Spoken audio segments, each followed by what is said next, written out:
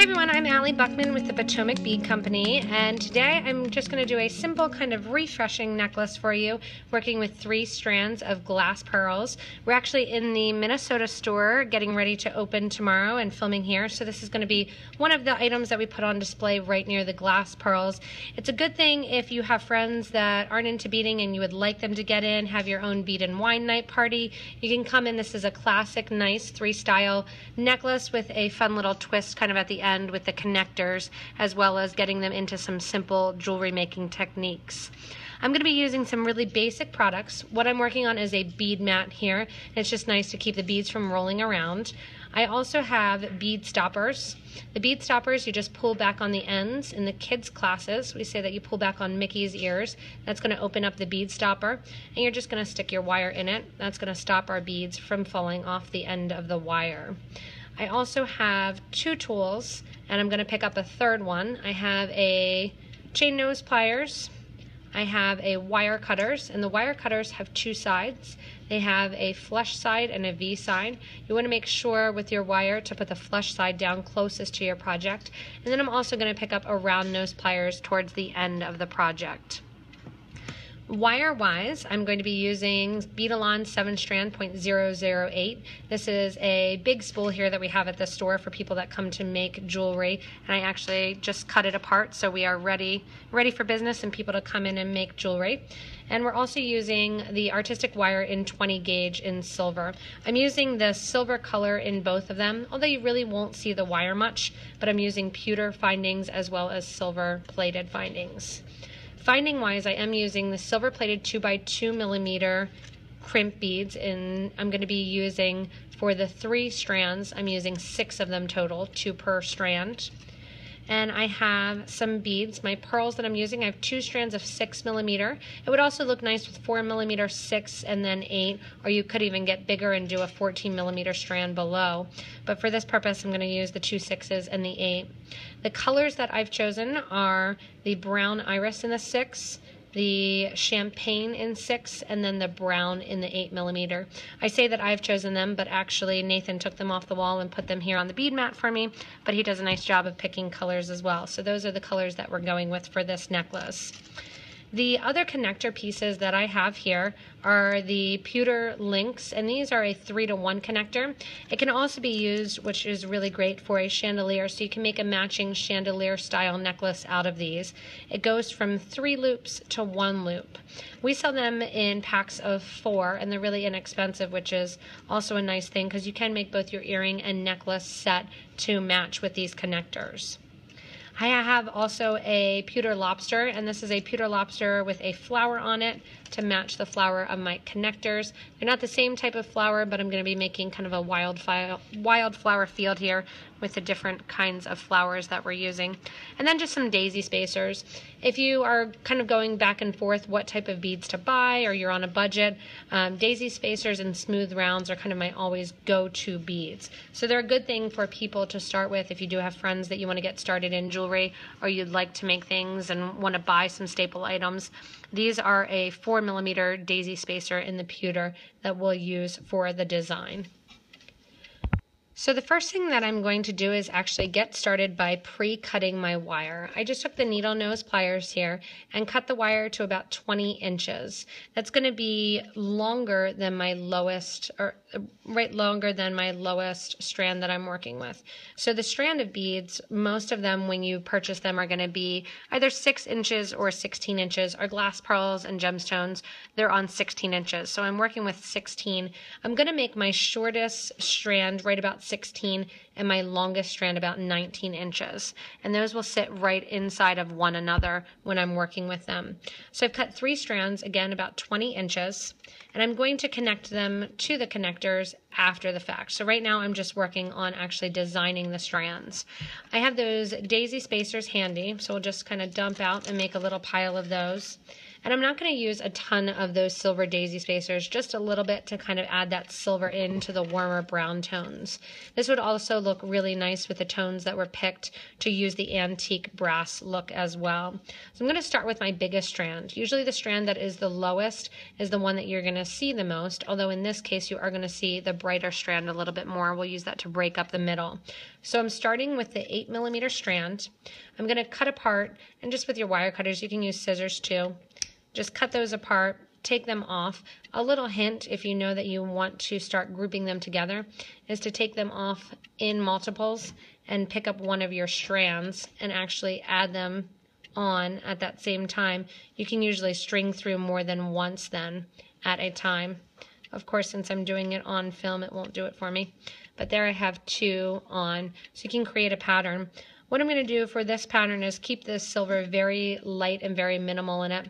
I'm going to use my whole strand of my 8mm glass pearls, stringing onto that 20 inches of the 0.008 wire. And I'm going to do 5 pearls at a time, just stringing right on the wire.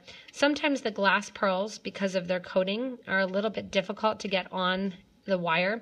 You can take a bead reamer or a beading awl and just kind of poke that out a little bit. If you're using stretchy string, sometimes you need to do that, but usually with the wire, you're fine just poking the wire through. I'm going to add one of my daisy spacers, and then I'm going to continue on adding more and more of my pearls. Again, the whole pattern is going to be 5 pearls, 1 daisy, and I'm just going to repeat that very systematically throughout the necklace. A lot of times with pearl necklaces, they are very kind of traditional.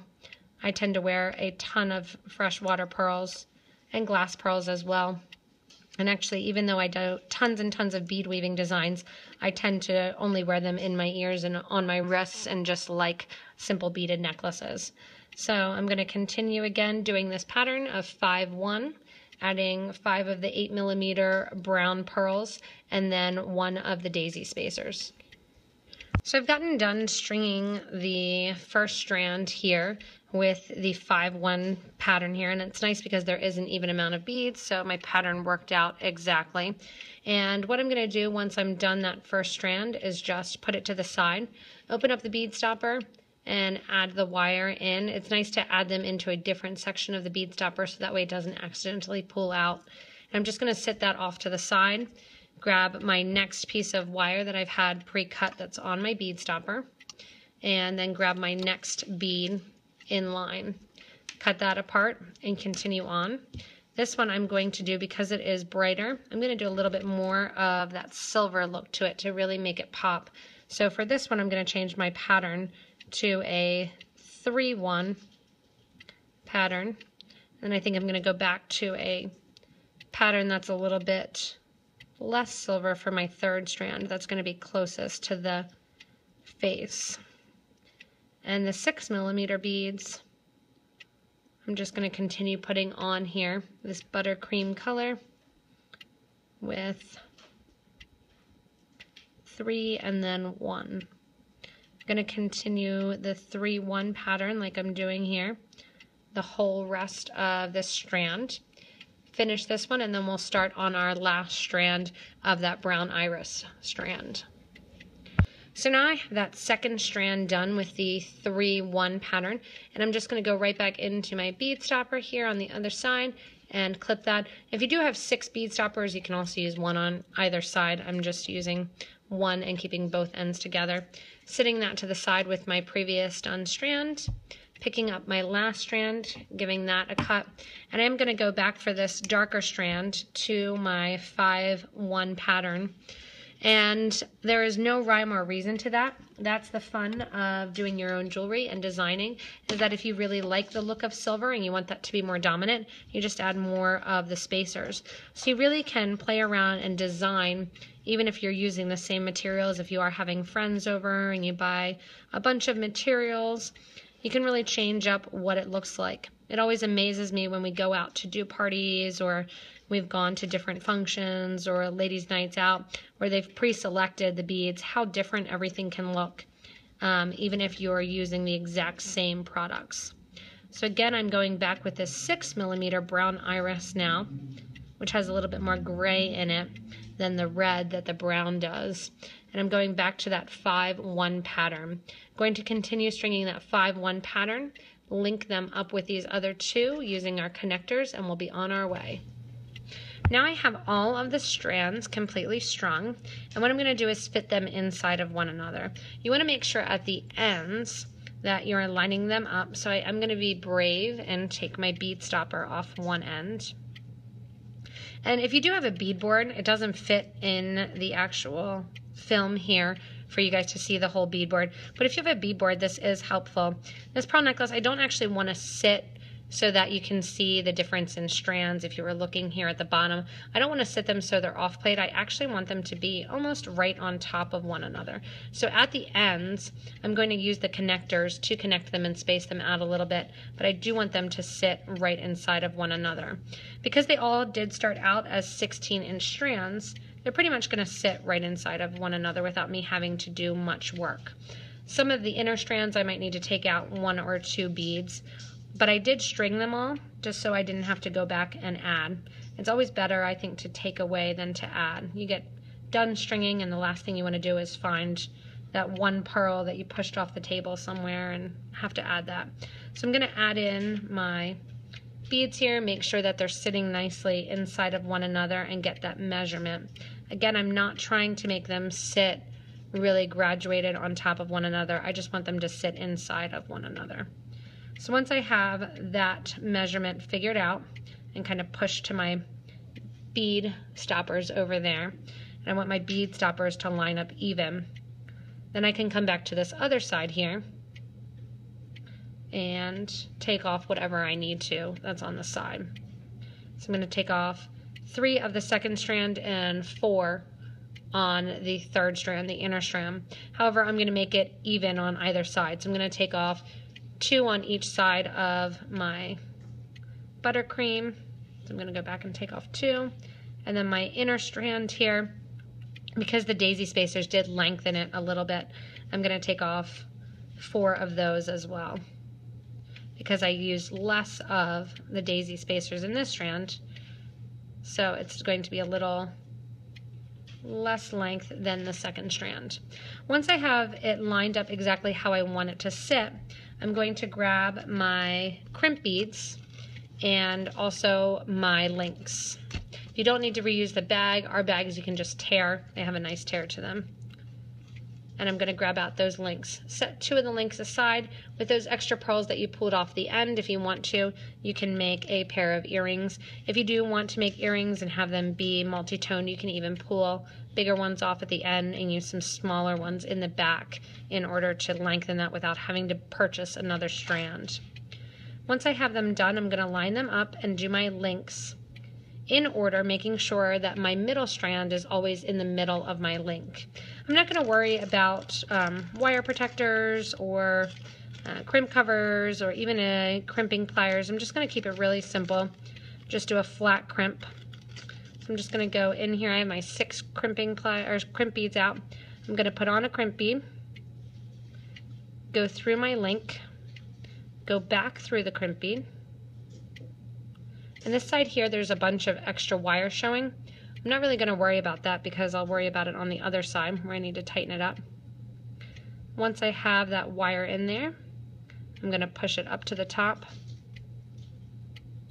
and just take the pliers here and just give it a nice flat crimp. Move on to the other side and do the other side as well of that same strand. I like to finish all the strands at once, so rather than doing 3 of one side, I like to finish 1 at a time. That will then get me the length of that outer strand, and then I can work inwards too and kind of readjust and re-see the length as I'm working on it. The second side here, I'm going to go back to the first side and make sure that extra wire, which is about 1 inch, is tucked into my pearls. Push my pearls against one another. I have my bead crimp on there, so the crimping tube. Go back through after going and putting your link on or your connector, and go back in, then go through 1 or 2 pearls, pull the wire out, push the crimp bead down next to your beads. That's going to allow you to get a tighter pull. If the crimp bead is up next to your link here, you're not going to be able to pull it as tightly. It's going to always kind of force that extra wire. So crimp bead goes down next to the beads. Pull out. I'm just pulling gently that extra wire out of the way. I do want it to have some wiggle room and some turn to it. If you want it to be really flexible, you can even go with a 49 strand 0.018 wire. Give a nice flat crimp. Take my wire cutters, cut off that extra wire. This is the Sparkle Tool Set wire, and I opened the first set of them in the Minnesota store, so they're in mint condition, which is really, really nice. And they actually stay really great too for working with them. They stay in a great condition. They're a little bit more pricey of a tool set, but when you're doing tools, you really get what you pay for. If you're buying a $8 tool set, which is which is great for beginners, it lasts for a little bit, but then you need to replace it. The Sparkle Tool Set does last a little bit longer, which is nice, and it is a Beadalon production of a tool. I'm going to keep adding the strands here, adding the second and third strand on using the crimp beads here at the end, and then I'll show you how we're going to connect it to the clasp. So I have them all hooked to my crimp beads, and I did take off a collection of beads. I was kind of laying it inside. If you have different links and you're not using these same particular pewter ones, the separation of the links a little bit will dictate how they lay. So I did end up taking off a couple extra. I had taken off some before and then took off, I think, 3 more of my inner strand is what I ended up taking off. And what I'm going to actually do is use that 20 gauge wire, that art wire. If you have a novice, you can use just jump rings, go right into your clasp, but I'm going to make it kind of a little bit more detailed. I'm going to use, because I have them, 2 of my 6mm pearls on either end. I've cut 3 inches of my 20 gauge wire, 2 pieces of those. So what I'm going to do is I'm going to take my wire, kind of flatten it out, and grab my round nose pliers. I'm going to hold about 1 inch back and going to bend my pliers back away from me. That's going to create a 90-degree angle. I'm going to bring the wire over to the top of the round nose pliers till it touches. Switch from my top jaw there to my bottom jaw, so it's a simple wrist rotation. And I'm going to take that wire back 90 degrees, so I end up with an eye pin. We're going to coil that eye pin, but before doing that, I'm going to link it in to my connector. Once I link it into the connector, I'm going to hold with my pliers and coil just 2 times because I don't want it to be a big, huge feature of it. And again, that's one of those things, it's completely up to you. Cut off my extra little piece of wire there. And the 3 inches is way more than I need. It's just a really good amount to hold on to. Also, the art wire is so inexpensive that if you waste a little bit, 1 inch here, 1 inch there, it's not a big deal. I'm going to start with my darker pearl and then go to my lighter pearl. Put those on my wire. On this first side here, I'm going to go back to where my round nose pliers are pretty large. Leave about 1/8 of an inch, 1/8 to 1/4 of an inch. Bend my pliers back, go over the top of my round nose pliers, go from my top jaw to my bottom jaw, and I want that loop to be fairly large, so that way my large lobster that I picked can fit inside there nice and easily. If you want to also, you can double that, and all you'll do is take the wire back around and make it just a doubled end, so it makes it doubled. I'm going to hold that then with my pliers, coil around once, twice, making it match there at the end. If it gets separated a little bit, you can just kind of pinch it together, cut off that extra wire, pinch down the end of that wire, and that's going to be my one side completed. I'm going to go to the other side then, mimic that, and I'm going to do this side quickly. If you have trouble doing your eye pins or not knowing how to do it, you can always check out the rest of our YouTube videos. You can also go into a local Potomac Bead Company near you, take a class, get some help from one of the wonderful owners or managers on doing the different designs. Like I said, today I am in the Alexandria, Minnesota shop. We're getting ready to open the store tomorrow. So you can come in, it gives you a nice start an idea of something that you might want to do, and then you can play around with colors and get bold and actually see them. You can also always shop with us online if you don't have a store near you. On this side here, now that I'm done with that little coiled end, I'm going to add my clasp, just clicking it, and I'm going right over that loop, adding that in, holding by my needle nose pliers just because I have them here, but it's also a narrower space. I'm going to do 2 coils, and then I'm going to cut off my extra wire. Once I'm done with that, I'm just going to take my pliers, flatten out that wire a little bit, and I have my necklace completely done. Because we actually kind of designed the ends, you could also wear this piece as a side piece and wear it to the side on your necklace. So using the connector links is a fun, pretty way to make them sit right on top of one another, not be kind of married to a multi-strand clasp, and get that nice design with a finished kind of completed end. Again, they come in a 4-pack, so you can also then take those, take some of your extra pearls, grab some head pins, or just use some of that 20 gauge wire and make an actual pair of earrings with your other set, that they would look nice kind of hanging down from it. And again, a nice simple yet elegant 3-strand pearl necklace using 8mm and 6mm pearls. The glass pearls are super cost effective, ranging from $3 to $5 a strand, and you get this beautiful necklace to wear to all different occasions. Both you can make it classy, you can make it funky by adding different metals in, kind of varying up and adding gemstones and pearls. But this is going to hang right on the wall near our glass pearls here in the Alexandria store to promote and advertise kind of what you can do with the glass pearls. Again, it's a great idea for a ladies' night, kind of wine and bead night. You can either come to one of our stores, join us for a wine and bead night, make a beautiful piece like this, host one yourself, or create a party and come take a class, and we will teach you how to do this in different techniques as well. Again, if you can't get into one of our locations, which you can visit potomacbeads.com to check out where those are located, you can always watch the rest of our YouTubes to get ideas, and you can subscribe, which the subscribe button and a list of materials is going to be right under this video, right below in a dialog box. You can show more, and it'll have links to all of these products as well. Again, you can do more interaction with us by posting on our Facebook page, giving us feedback for your designs and things that you like as well.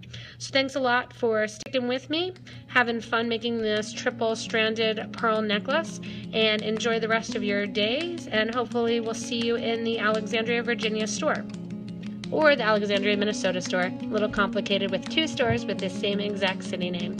Thanks everybody for watching.